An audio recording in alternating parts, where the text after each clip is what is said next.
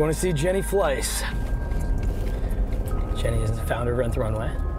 Now she's just doing cool stuff with her time, and she's gonna give us some advice. Much needed advice.